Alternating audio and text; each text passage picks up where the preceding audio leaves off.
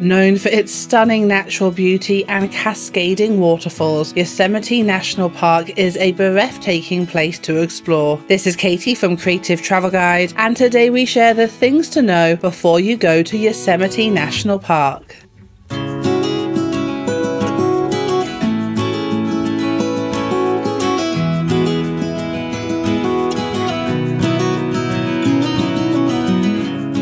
Looking for more travel tips? Make sure to hit subscribe and ring that notification bell. So firstly, let's look at the best time to visit. The best time to visit Yosemite is typically during the late spring or early fall, from May to September. This is when the weather is milder and most areas are accessible to visit. However, just try to avoid July and August, as there are plenty of people who also want to visit the national park at this time. Ideally, the best months to go are May, June and September. Winter is also a unique time to visit for those interested in the snow activities here, but be aware that some areas may be closed or less accessible. So now let's look at getting there. There are a few ways that you can get to Yosemite National Park. Firstly, you can fly into one of the nearby major airports like the Fresno Yosemite International Airport or San Francisco, depending on your preferences. From there, you can rent a car and drive to the park, taking around 4 hours from San Francisco or 2 hours from Fresno. Alternatively, you can use public transportation like Amtrak or Greyhound to get to these nearby cities, and then take the Yosemite Area Regional Transportation System bus, which operates seasonally to get to the park. So now let's look at getting around. The best way to experience this national park is by driving around yourself. However, during peak season, some popular spots may have limited parking, so it is worth using the free shuttle service during the peak season like summer or national holidays.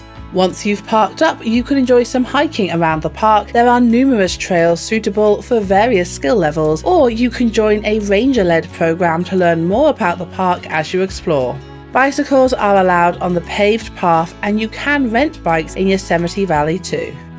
So now let's look at where to stay. The national park offers a range of accommodation options to suit your preferences.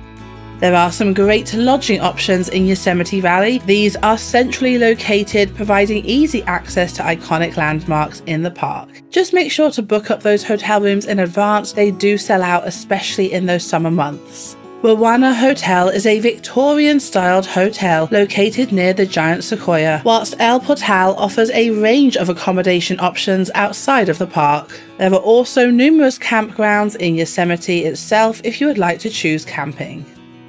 So now let's look at the best things to do. There are plenty of things to do in this national park. Firstly, take at least one hiking trail, with the popular Mist Trail leading to some incredible falls, whilst the Half Dome hike is a more challenging option but offers great views.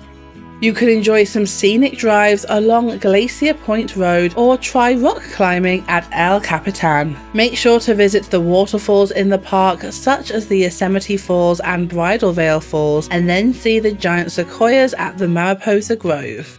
Stay the night to enjoy some amazing stargazing opportunities, as well as a breathtaking sunrise in the morning. Watch this video to find out the 25 best things to do in California. Then to find out about the 20 best USA national parks, watch this video. We hope you have a fantastic time in Yosemite and stay creative.